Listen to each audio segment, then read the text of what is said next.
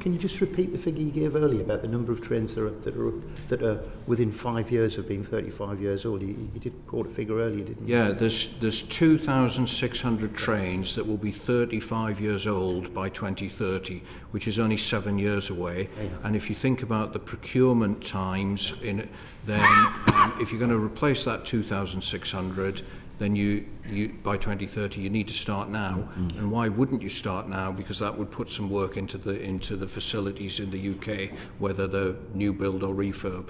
That's a great piece of evidence. Thank you.